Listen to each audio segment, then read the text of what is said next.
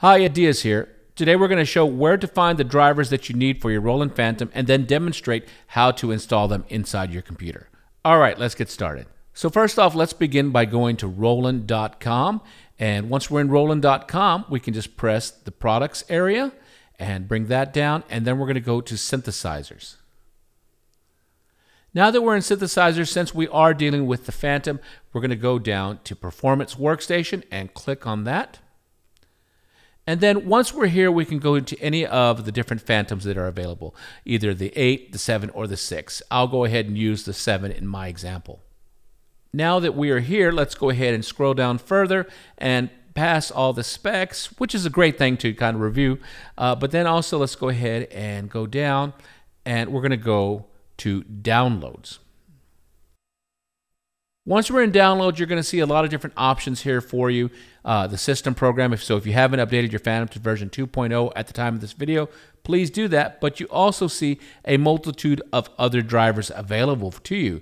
Drivers for Windows, drivers for the different Macs, and notice that the Macs, it varies depending on which OS you're using, 10.15, 10.14, and others. So in our example, I'll go ahead and choose 10.15. So right here you can read, it's going to let me know everything that I need to do to get this installed inside my Mac. So all I would do is go ahead and click on the I agree and download that file.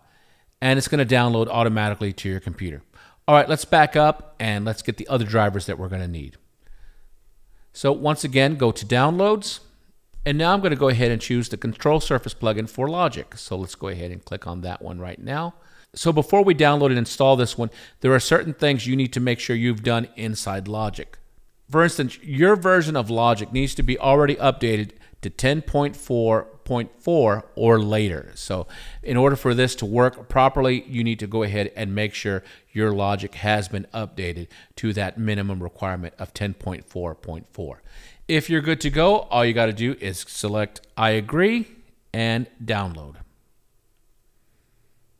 All right, let's back up one more time and grab the driver for MainStage. So once again, hit the Downloads tab, and you're going to go down to the bottom here and grab the profile for MainStage. So click on that. And here you go. It's going to give you all the instructions you need for MainStage. Once again, you have to make sure you have the most updated version of MainStage available just to make sure this works without any issues. If we look a little bit further, it says it supports MainStage 3.4.2 or later.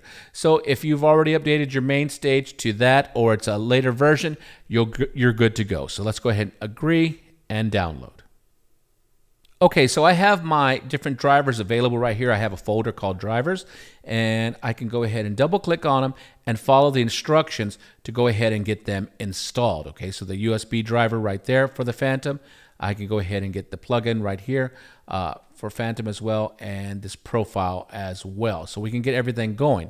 So very easy. We just go inside the folder, and then we can choose to just go ahead and double click, and it should install them without too much issues at all. If you're not sure, there is a PDF in here that will take you through here and show you all the different aspects. So one thing I want to bring to your attention is Apple has security and preferences that might block these apps from installing correctly. So first thing we need to do is open up our security and privacy, and then we need to go ahead and click to make changes.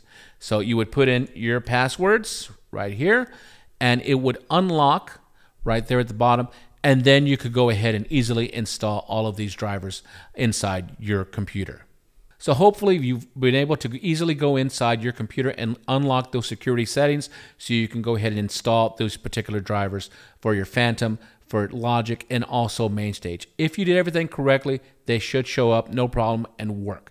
Now remember, if you are having issues, once again, check the security of your computer to make sure you allowed those particular apps to install, those particular drivers to install, but then also make sure you've updated your MainStage and also your Logic Pro X to the latest versions available. All right, take your time with this, be patient, and let's get these drivers installed because there's so much more to show you how the FANTOM integrates with the software such as Apple Logic and Apple MainStage. All right, you guys take care, and we'll talk to you later.